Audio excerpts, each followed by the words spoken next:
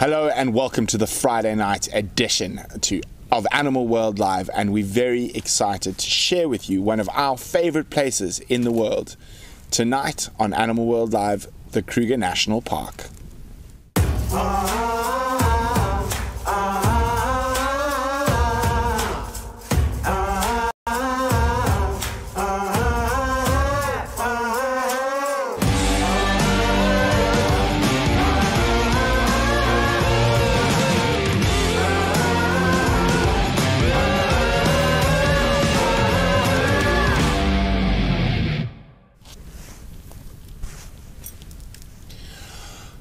Hello and welcome. It is awesome to have you here on this beautiful, cold Friday evening in the Lowveld of South Africa. Fortunately, I've got my fire and my big jacket, and the fire is warming my feet, so I don't have to wear my absolutely hated closed shoes. Let's see who we've got with us. Hello, Daniel, Annie, Bush Baby, Jordan, Mars, Boo, Linda, TJS Widget, TD Kid 1, Dov, Janet, Vicky, Kalena, Donna, Samijan, Julie. Welcome, and I'm sure I've missed a few people, but it's great to have you here with us live in the Lowveld of South Africa. And of course, today we're going to be talking about the Kruger National Park, one of the most amazing national parks in the world, and we'll delve into that a little bit more later. But for now, we'll get on, and oh no, I've pushed the wrong things again, always. And of course, we have our catch-ups from our live bush cams.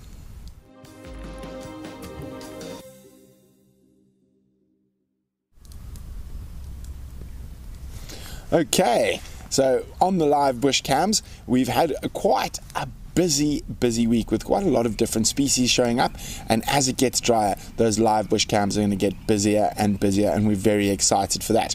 So the first visitors we had to CEST was the jackal pair, and I actually have heard them calling from that area now, so it looks like they've established in that area, which is really great. So hopefully we're going to be seeing quite a lot more of the black-backed jackals on the CEST cam, and we have seen them on Boskamp as well before, but it looks like they're definitely getting nice and relaxed around the CEST area. Oh, thank you, Boo.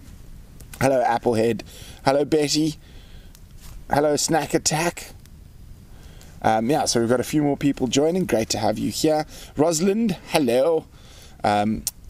I saw someone was mentioning they're having a bit of a problem with Teespring. We will look into that to make sure you do get our merch. We will get in contact with them.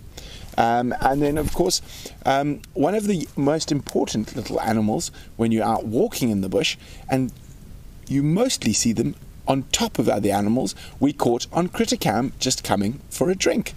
And there we go, a little family of red-billed oxpeckers, and you can see the juveniles on the right don't quite have their, oh, and that, what is it, slender or dwarf? That's a slender mongoose. A slender mongoose also came, but so Crittercam's been quite busy, and we're back with the oxpeckers. They probably would have taken off as that slender arrived, so quite nice to have them. And of course there's giraffe and wildebeest and zebra and all sorts here, and the oxpeckers are keeping them clean. Now, as I said, they're important bird when you're walking in the bush, because they often denote the presence of something bigger, particularly giraffe, buffalo, and if you are in an area that is full of buffalo and giraffe and rhinos, of course, you hear the oxpeckers calling, it's quite a good indicator that you need to be aware that there might be a big animal there. And of course that's not a problem for giraffe, and not so much a problem for rhino, but if there's an old buffalo bull hanging about, you better be careful. Now, the slender mongooses have been coming quite regularly, and that's great to see, because they are an animal that is not seen too often, and even when you do see them out on drive, they tend to dash away at the rate of knots. So very cool to catch up with slender mongooses. And of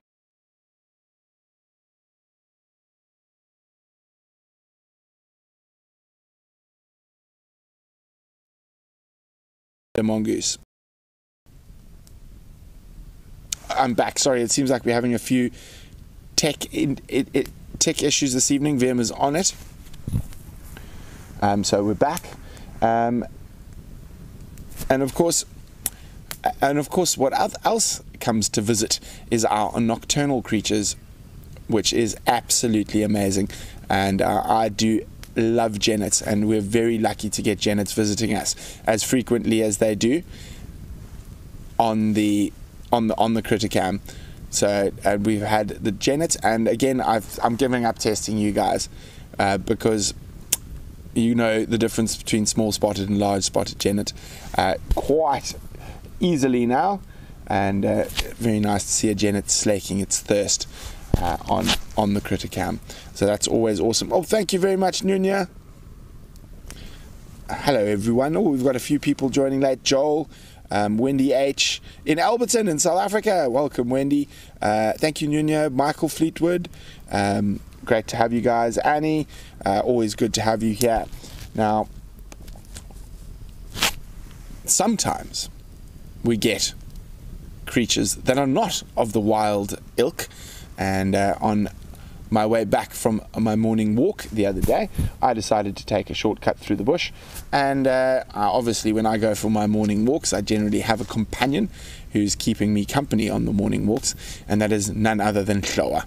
And it was quite a long walk that morning, so she was quite thirsty, so she decided to utilize the critter cam pan for a quick drink. Thank you, Boo. Hello, Farid. And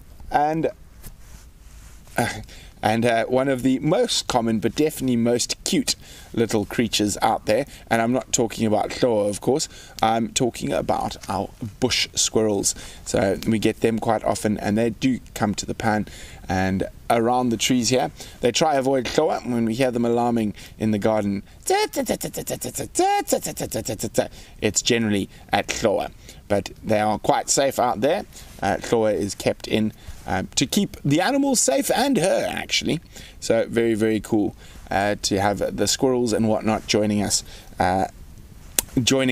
So we're going to move away from critter cam now, out into the Rietspruit Reserve, where some of our favorite big cats have been visiting the live cams. The male lions have been seen quite frequently at Boskamp, and it's really always good to catch up with them. So great to have them there, and it was always nice to see there.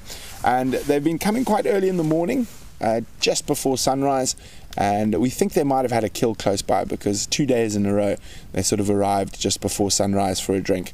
So very cool to catch up with them, the three big boys of the Rietspruit Reserve. Now, the male lions are not the only males that have been utilizing a Boskamp, and Impy decided to make an appearance, which is great because we actually haven't seen him in a while. We've been quite busy on lots of things, so we haven't been out as much as we would like, but always great to have Impy coming to visit. And we haven't actually seen Mabai on any of the live cams for a while, but I'm pretty sure she's hanging out in the western reaches of the Rietspruit, where there's quite a lot of water from that late rain we had in the dry rivers there, and there we unfortunately don't have any cameras in that area yet, of course, yet. Yes, Janet. My hair is getting long. Hair cutting services are not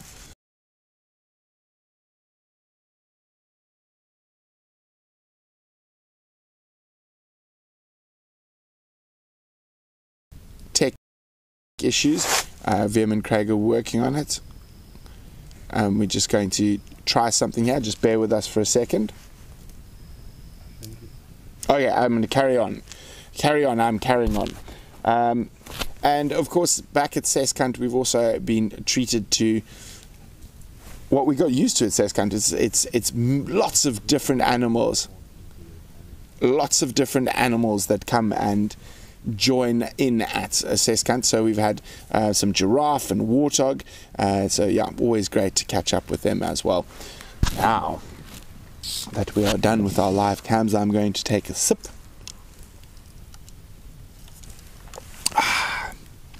Delicious.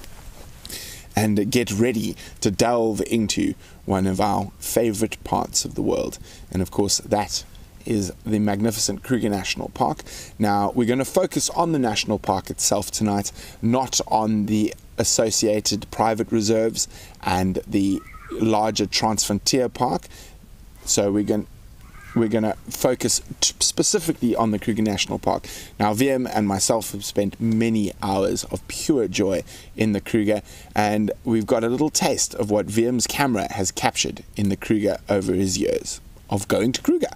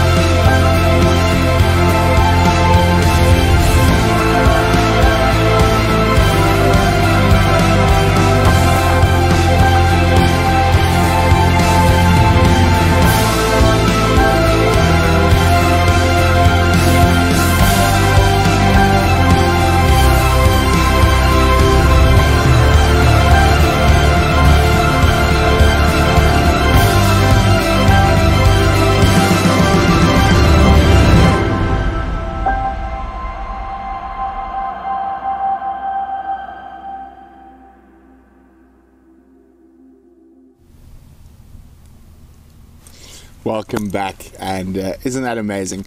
Now, all that footage captured by VM was just on holidays, and it's not like going out to film specifically, so we are very lucky to have VM. I saw some comments about that. Dove, it is not a topee. It is a sesabe. It's a relative of the topee, but occurs in southern Africa. They are actually quite rare to see in Kruger, and it's right on the edge of their range. Yes, beautiful tusks and doggies. Now, doggies are quite important in tonight's conversation, and I'm going to get to that a little bit later. But first, we're going to go through some facts, and then we're going to actually play a little game with some of you guys here.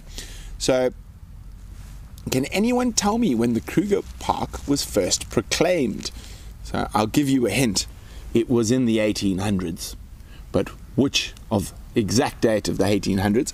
So go ahead, see if any of you can tell me when was the Kruger Park proclaimed. So it was proclaimed far before it was thought about, far before it was actually proclaimed, about 12 years before it was actually proclaimed, and it was formed around the Sabi Game Reserve originally, which was much smaller, and that is the area around Skukuza.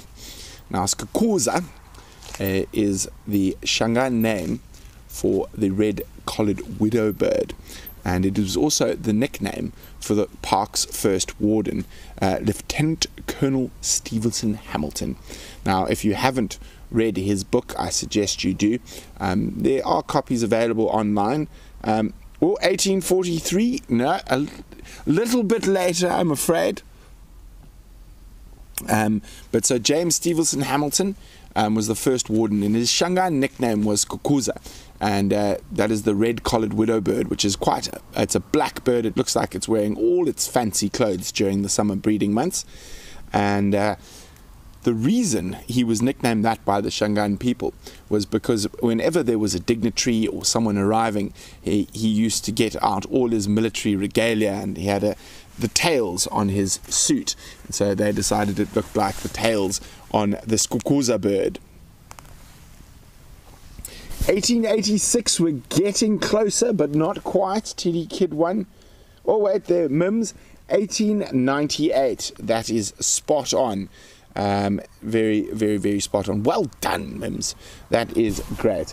So, and eventually over the years, the Kruger is expanded to incorporate bigger areas.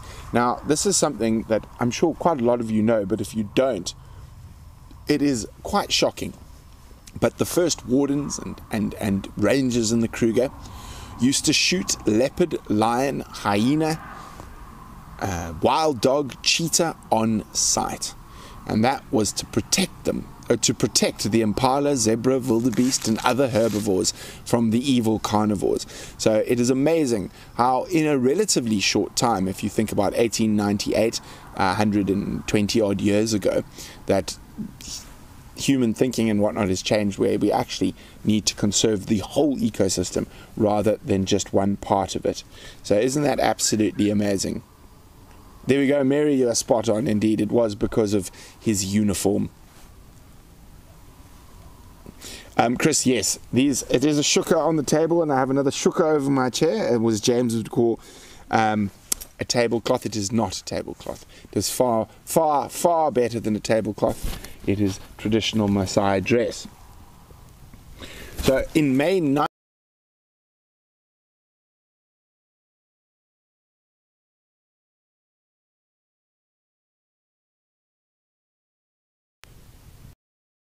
tech issues.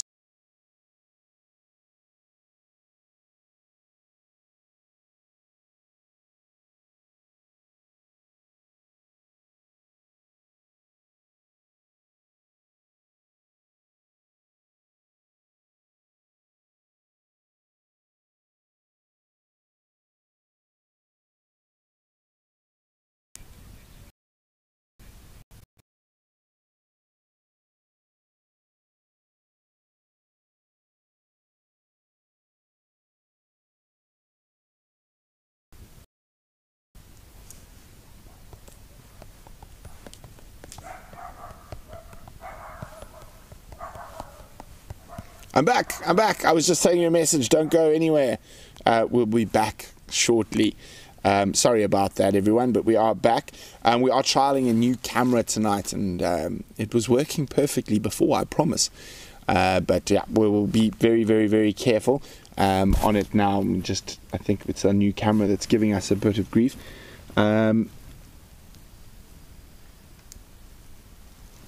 So in 1926, I was saying, the National Parks Act was enabled, and it joined the then Shingwedzi Game Reserve and the Sabi Game Reserve, forming what is now the core of the Kruger National Park. Now, of course, it runs from the far south in the Crocodile River right up to the north in the Limpopo River. The first motorists entered the national park in 1927. And they paid the fee of £1 to enter the park. And a lot of people don't realize that the Kruger National Park and the whole area was quite important from a cultural point of view as well. And there are over 254, almost 254, sorry, known cultural heritage sites, and over 130 traditional art or rock painting sites left by the sand. Thank you, Mary. So yes, so very, very, very, very cool. And there are, of course, the very important archaeological sites of well, the one I've been to, Tulamela, which is up in the north, which was part of the Great Mapungubwe complex, and were trading with the east coast of Africa and Arabia, and even possibly getting stuff as far as India, well before the Europeans ever discovered Africa. Thank you, Mary. Won't get rid of us that easily. Okay. Now the Kruger National Park by itself is one of the largest reserves in the world. Of course, it is even bigger if you encompass the greater Kruger National Park, and the Transfrontier Park, which includes Zimbabwe and Mozambique. But the Kruger National Park itself, just the national park, is around 19,485 square kilometers. And for those of you who don't know kilometers, I've even made a little note here in pounds. It is 7,523 square miles, and it is got a 360 kilometer eastern border. That's 220 miles from north to south, and it's on average 65 kilometers or 40 miles wide from east to west. Okay, so I would like you guys to feed through some questions and think about your questions. Do you have any questions of Kruger? I was lucky enough to live inside the Kruger National Park for just over 2 years in the Singita Lubombo concession, which is in the center of the Kruger, which is around the basalt plains. So it's mostly open knobthorn savanna with very, very good grasslands. Shamsan, I'll get to your question in a second. And it is well known for its high density of predators, particularly lions and hyenas. Shamsung, yes, you can hire a guide to drive you around the Kruger. Or one of the special things about the Kruger, if you feel confident enough, you can drive yourself around. And yes, so and you'll be seeing there's some maps coming up and some old pictures of the park as well, and the first tourists to come in there. Jordan, do I think the carrying capacity of the roads has been reached? Not at all. You are only 2% of the Kruger National Park is visible from the tourist roads. So most of the park is for the animals, and there are massive areas where no tourists ever go. And sometimes you can go on the backpack or walking trails, the extended walking trails, and that is. Sometimes those animals, I'm actually pretty sure there's a lot of animals in Kruger that go through their whole lives without ever seeing a human being, and that's quite special.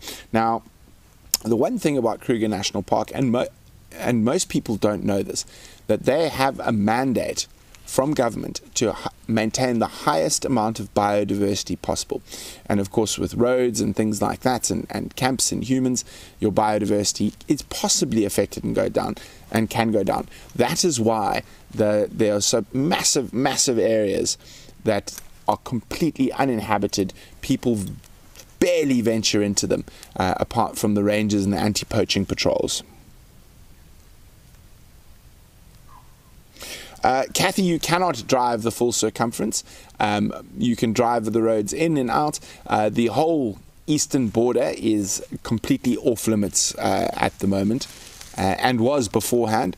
There are a couple of border posts where you can go through into Mozambique, but of course that is the front line of the rhino poaching war at the moment. So that is actually the eastern border of the Kruger is now a military zone, and there are military camps there to protect our rhinos. Mary, yes, indeed. The roads are very good. Shamsung, you cannot horseback in the Kruger National Park. That is a no-no. So the ways you can enjoy in the Kruger National Park, you can go camping. You can take your tent, and there are designated campsites at the Kruger National Park camps. There are also little rondavels or little round huts where you can stay, as well as private Kruger camps, which are a little bit more luxurious where you can stay. There's, of course, the Kruger National Park, the private concessions within the Kruger National Park, which are a lot more expensive and high-end, and Singita, Lion Sands, Rhino walking safaris, Hamilton's. So there are quite a few concessions within the park that you can go on a game drive in an open vehicle with a guide and a tracker, as you would in the Sabi Sands. And now you might see some of my favorite photos from Kruger, and this is one of the amazing things is you are able to get out of the car at certain points, and you'll see a few photos of elephants, and you'll see a picture of a person looking down on the elephants, and that was at one of my favorite spots. That's called Bobbejans Kraal, and that's actually not too far from us. Dov, excellent question. The western side of the Kruger is fenced where it meets the communities, and the fence extends. So on the western side, for example, we'll go into the Sabi Sands, and the Sabi Sands becomes the western boundary, and then the Manyeleti, then the Timbavati, then the Baluli, Klaseri, and going up like that. And then you have other reserves such as Letaba Ranch and Makuya further north, that are community reserves that are still incorporated in the Kruger. There's no fence between the Kruger and them, and they form the western boundary. Now, TD Kid 1, you have brought up something I was about to bring up, and that is the fencing is to protect both the residents and the animals. Now, it's not. It's to stop people. So the fences around the national parks camps weren't there. But with the campsites in the sort of, it was 60s and 70s, what they found is that unfortunately the people kept wanting to camp further away from other people and kept making the campsites bigger and bigger. So the fence was put up to actually keep the people in and stop spreading, and not to keep animals out of the camps. Farid, you are not allowed to drive off-road in the Kruger if you are visiting the normal camps, etc. However, in the private concessions, they do have off-roading under quite strict rules, which is similar to the Sabi Sands or the Timbavati. And you would have seen some pictures now of the Olifants Gorge just before it goes into Mozambique. Absolutely stunning. And again, there's some amazing viewpoints where you're able to get out of your car there, and you can see the animals. And I love it, those viewpoints from a photographic point of view, just to get some sheer scale of how beautiful that it is. There we go, Kathy, dream vacay, camping in the Kruger.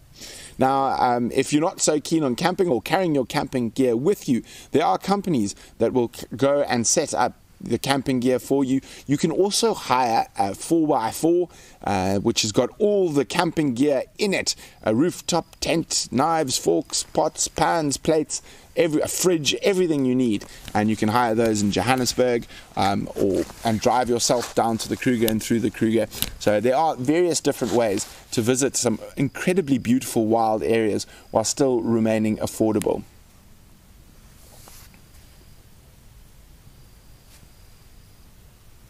Africa Sai, I have a wonderful book on the Kruger by R.J. Labuskaghni. I haven't read that one yet, but there's some amazing books on Kruger. Stevenson Hamilton's original book is very interesting, just so you can see how things have changed. And there's books by a lady called Kobe Kruger, whose husband was a section warden or section ranger in some of the more remote parts of the Kruger, and she raised her whole family there, and they are absolutely wonderful stories and absolutely hilarious. So I would recommend that if you're looking for something to read. Snack Attack, some of the photos that are really old, the black and white ones, yes, there's some from the 20s and 30s. The black and white ones of animals are probably mine, that I've put in black and white and made look a little bit old. Yeah, so that one, that's the black and whites of the animals are mine. If you see black and whites of people and cars and camps and gates and fences, that would generally be from the historics of Kruger. Now, a lot of you know that Wiem loves big cats, and he loves all animals, but Virm has a special affinity for big cats, and in particular he loves leopards. And he has spent many hours camping in the Kruger, and he has a special treat. Now this is Virm's leopard highlight from the Kruger. I hope you enjoy.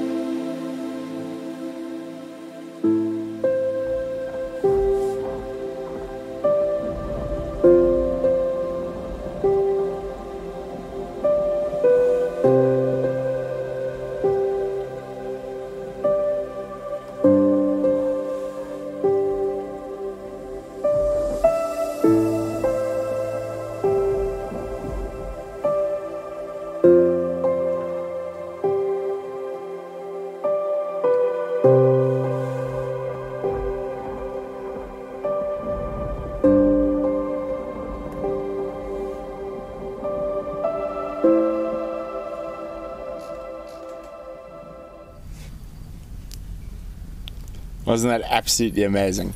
So different leopards from all over the park. I see people are asking about the one with the limp. It was a female from CEST, and CEST is sort of, I suppose, above the middle, further north than the middle, and you can see she'd been in a big fight, probably on the Tropic of Capricorn. There we go, as Virm is popping in there, and she'd been in a big fight, looked like, with another leopard, and that's where she got her injuries from, and we're not sure what happened to her. So very, very cool to have a little leopard moment, and it's the one thing we've been missing a little bit in our safaris, but hopefully that's going to change soon. We're hoping to follow a female and some cubs, but that is for another day to explain to that. So again, guys, any questions about Kruger, now is your time.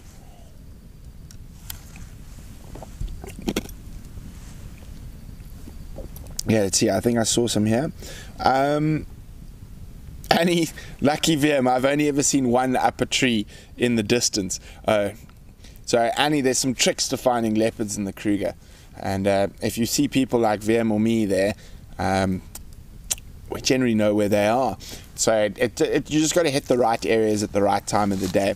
And a lot of people, actually I'll give you some Kruger tips from us. And even though we get to drive around in private reserves and off-road, there's still something magical about going camping in the Kruger, and we try to do it as often as we can. It's sort of a mini holiday for us, even though we didn't get to this year or last year, or even though we said we were going to, we just kept too busy.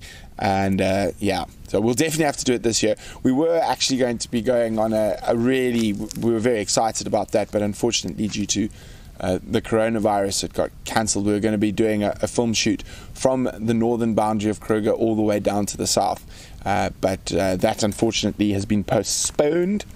Applehead Rob, what is my favorite big cat? Oof. All of them. I don't know if I can have a favorite big cat. I think there's such magical things about all the different cats.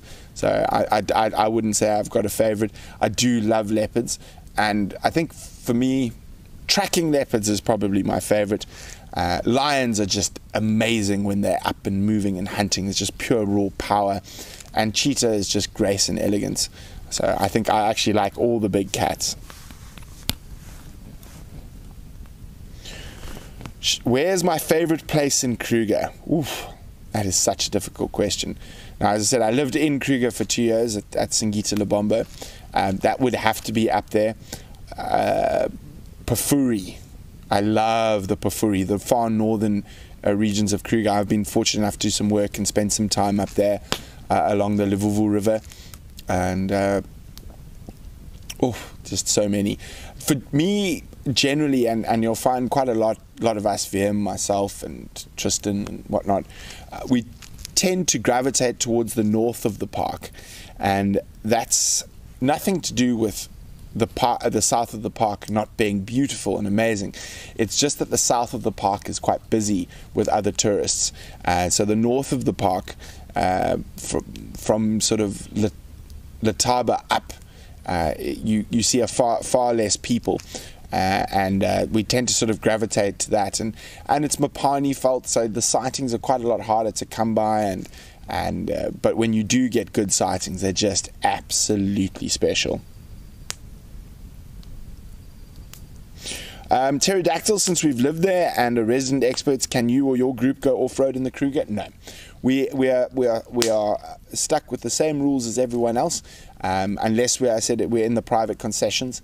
But no, we don't off-road in the Kruger. You have to stay to the roads, and it is very important, and the rules are there, because most people that visit the Kruger are not experts and would end up driving in the wrong place or getting stuck or pushing animals. And again, the Kruger is there not only for our enjoyment, but it's a very important meta population of a lot of species in terms of breeding and keeping genetic diversity amongst them.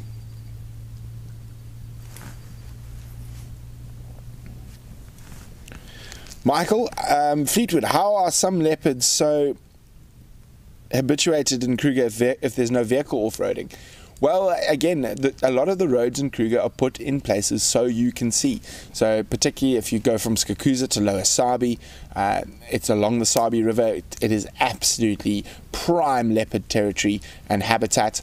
So the leopards are there. The S100 from Satara follows on the edge of the Wanetsi River, again prime leopard territory. So the roads are in places where the leopards will see a lot of people, and I think my record is 8 or 9 leopards in 3 nights in Kruger. But then we were specifically looking for leopards, so we were driving the areas along the rivers and that where we thought we would find leopards.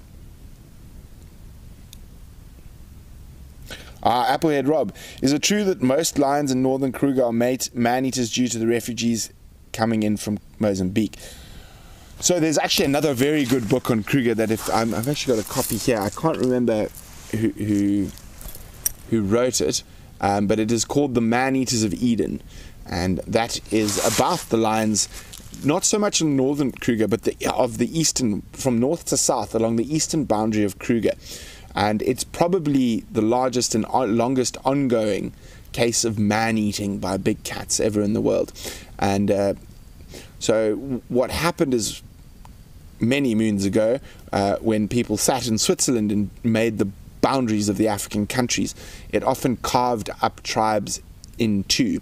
So a good example of that is the Shangai or Tsonga people, and the Mozambique South African boundary splits them up. So there's a lot of people who live here who have family in Mozambique, and also Mozambique underwent civil war for a very long time, and a lot of people they used to call it jump on my Jozi, was basically jump to Joburg, jump the Kruger Park fence and move through to Johannesburg or to South Africa to try find work, etc. Now we have a similar problem with the Zimbabwean border, more so than the Mozambican border. Mozambique's a lot more stable than it was.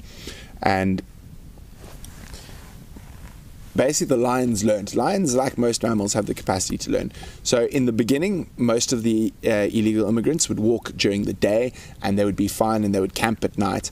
However, then under the apartheid regime, the South African government put up some quite strict military patrols and stuff along there. So the refugees started moving at night, and this is when they became proper targets of the lions.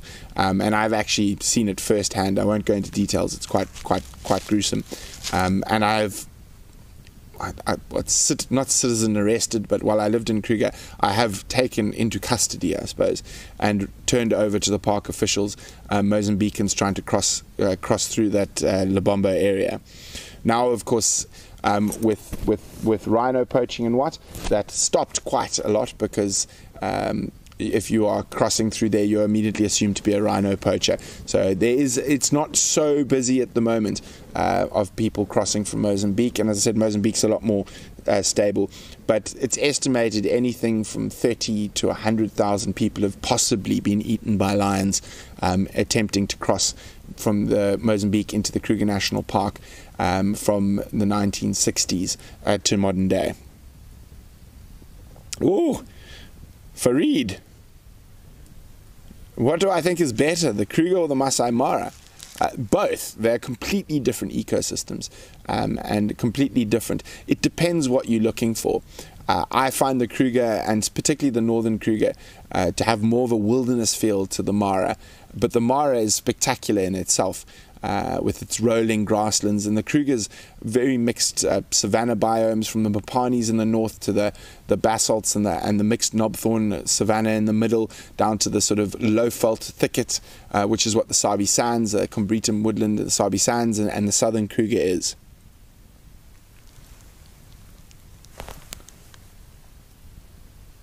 That is a loaded question, Farid.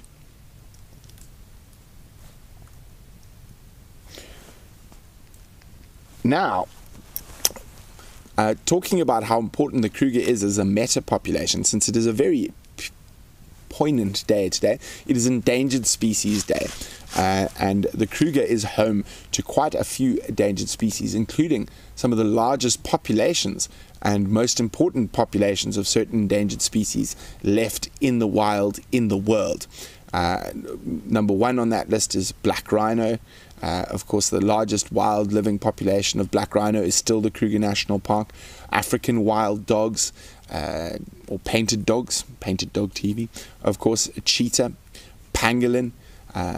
So it is a very important place in terms of endangered species. And when I talk about meta populations, that means the populations have incredible genetic diversity. So if there was a disease or a crash, and the Kruger would be a place that you could use to repopulate other areas.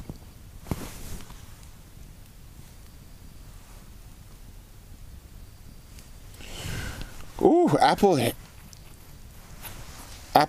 Rob would like to know, why are the lions in Kruger bigger than that in the Mara? Well, it's one of those contentious debates. I actually had a debate with someone today that they said the Kalahari lions are bigger than Kruger lions and whatnot.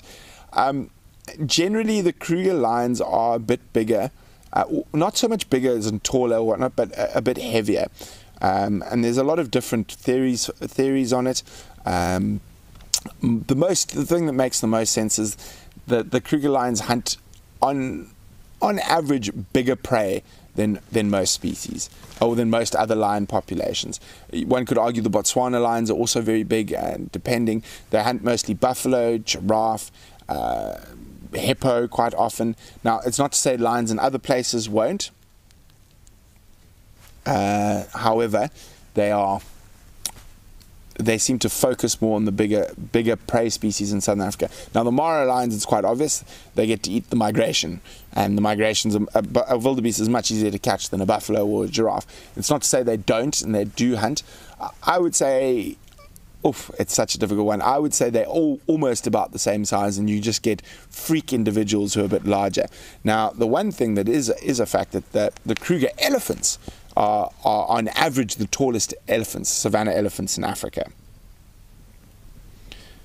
Janet, the cheetah's genetic diversity is not great, but the largest genetic diversity within a cheetah population is the greater Kruger population. Dove, honey badgers are not endangered. They're just mostly nocturnal. They're not poached really at all, and they can move quite big distances and have large home ranges. That's why they're not seen so often. Okay, let's see. I saw some other stuff here quickly.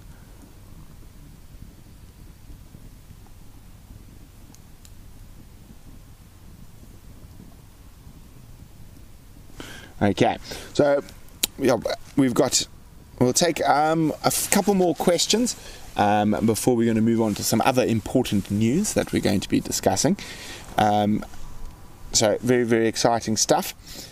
So anyone, we're going to take 3 more Kruger questions, and hopefully we will be able to show you a bit more of Kruger once the lockdown's over and we are able to move.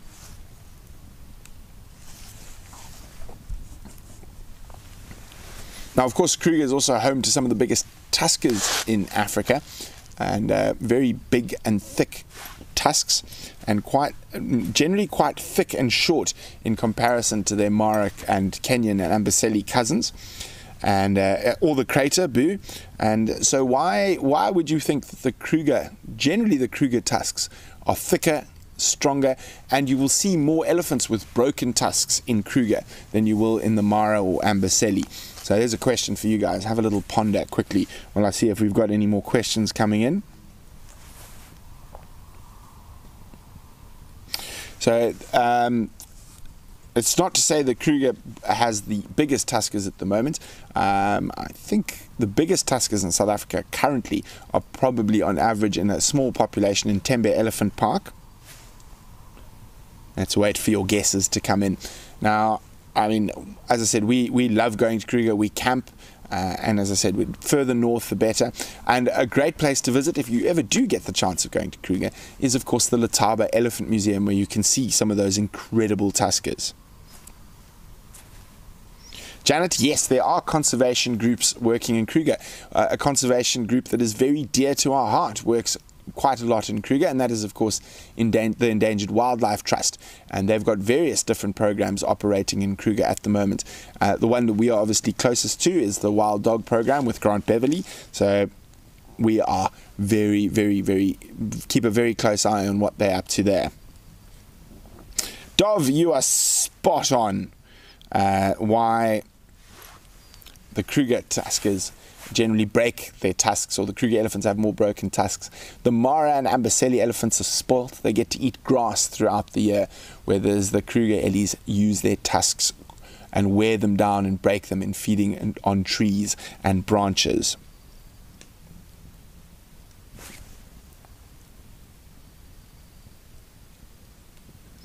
Okay. See, Mars 54. Do campgrounds have water, dump stations, where one could stay a long time camping? Yes.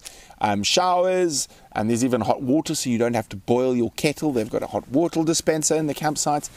Showers, washing up, electricity to the campsite, so you can, if you're in a caravan, quite a lot of people like to travel in caravans, you can plug in, you can and Vim says, don't forget the best part, you can access most of the roads in a non 4x4. There are 4x4 trails that you have to book separately, but there are tarmac roads and very well maintained gravel roads that you just need a normal car to travel down.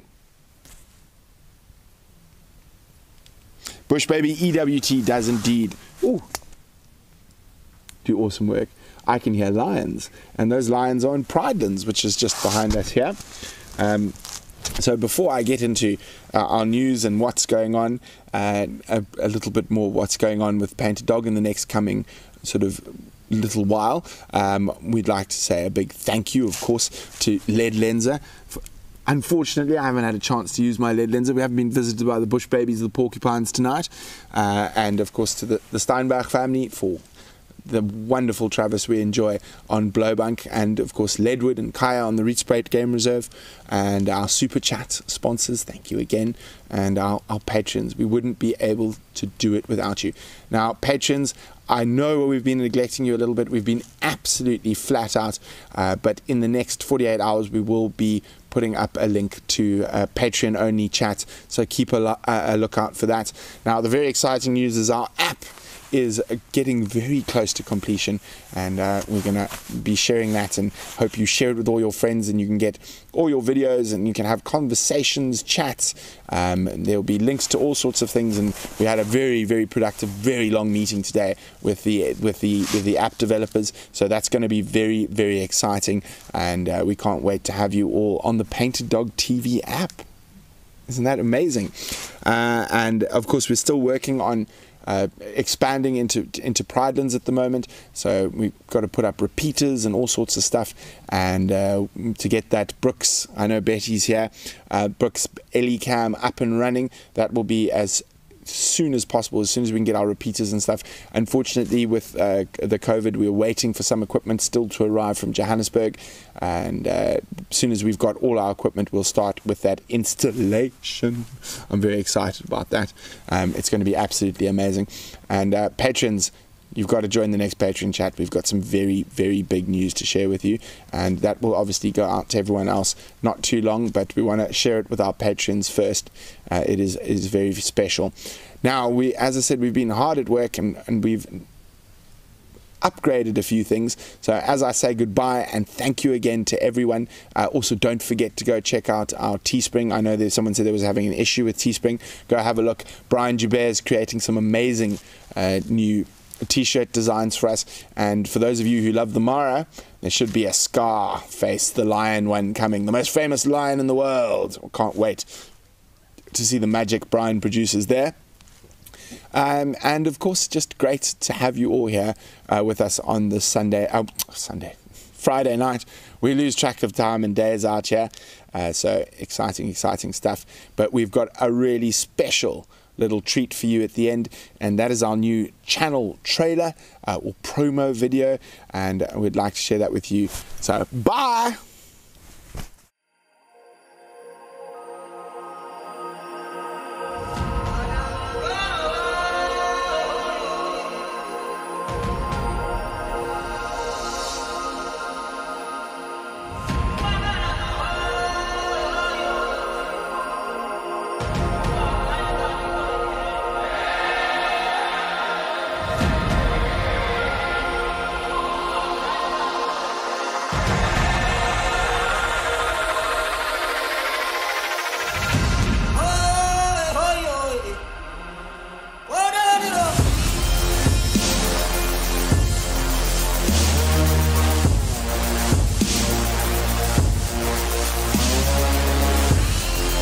We are live now. There's a pile of sleeping puppies behind us. We're very excited to send them out into the wild.